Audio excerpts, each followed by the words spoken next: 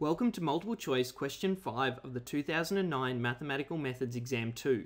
In this video we will be looking at the solution for this question. A reminder that this video is in no way endorsed by VCAA.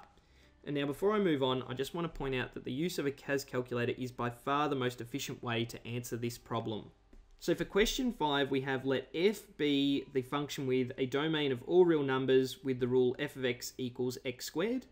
And we're asked which of the following is not true. So it's important that it says not true, which means 4 of these options will be correct and 1 will be incorrect. And we're now going to use a calculator to test all of these options.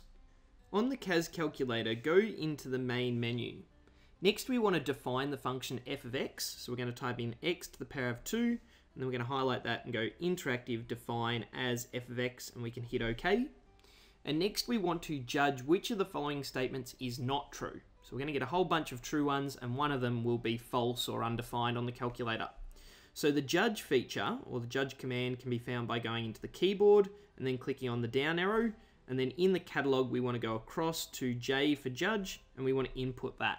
For option A, we want to judge whether f of, and then in the brackets, we want xy is equal to, and then it needs to be f of x multiplied by f of y.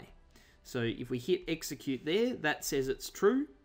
So we know that that's not the answer to the question, as we're looking for something that's not true. And now for our second option, I'm just going to drag that judge command down, and we want to judge whether f of x minus f of negative x is equal to 0. And hitting execute says that that's true, so that can't be the answer to this problem. So we move on to the option C. So dragging judge down, I want to judge this time whether f of 2x is equal to 4 times just f of x. And then hitting execute, that will say that's true, so that's not the answer we're looking for. So we move on to the fourth option. So we're going to judge, we're going to drag that down, and then we want to judge whether f of, and it's x subtract y inside the bracket, is equal to f of x subtract f of y. And then we hit execute, and this says undefined, so that's the answer to this question. But while I've got the calculator up, I'll just show that E is also true. So dragging down judge, we want to put in f of, and then we want x plus y in the first one, and then we add on to that f of x take y, and then we test if that is equal to 2, and then in brackets we need f of x plus f of y. So if I drag that down and then just replace that negative with a positive, that's now the option E entered in, and hitting execute, that says that it's true as well. So the answer we were looking for was D. So we know that D is a statement that's not correct, so that's the answer to this question, as we were looking for something that's not true.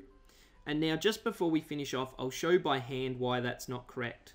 So if we start with the left-hand side of that option, we'd have f of x subtract y, which is really just equal to x subtract y squared. So we're just going to put x take y into f of x, in other words.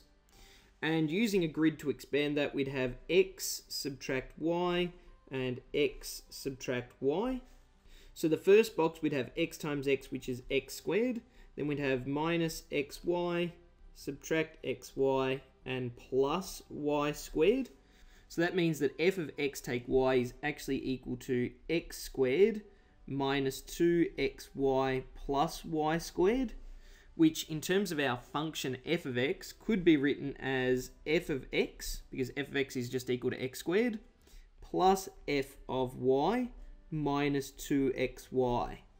So that can't be simplified in any way to f of x take f of y, which is what the right-hand side of option D was. So that's another way of showing that this wasn't true, making D the correct answer for question 5. From the examiner's report, we can see that this challenged a lot of students, with only 53% of students getting the correct answer for that question.